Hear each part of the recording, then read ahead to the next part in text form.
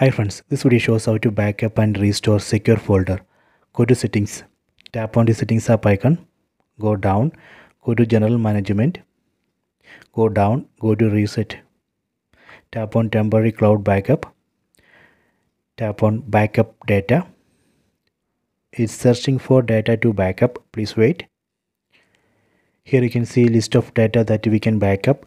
Let me unselect all these, then select only secure folder. You can see the size 2.7 GB. Then tap on these three dots on top right corner, tap on settings. Here you can see two options: secure with the password, secure with Samsung account. If you select this second option, secure with the password, when you restore, at that time you have to log into Samsung account, plus you have to enter secure folder password, then only you can restore.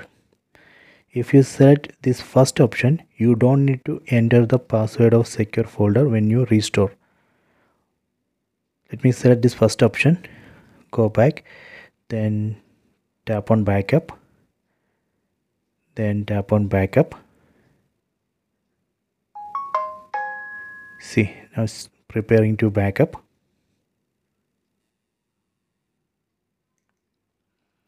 Now it's backing up data.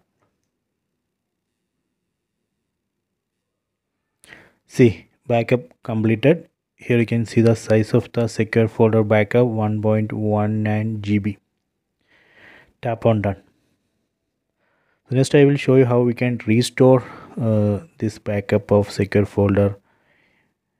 So we can restore this backup in new folder as well.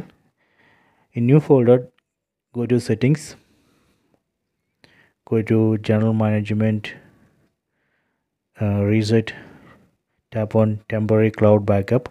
So we have to log into Samsung account, then tap on restore data, and here you can see the backup of secure folder. Select it, then tap on restore data. Done. So this way we can backup secure folder and restore. So please try this.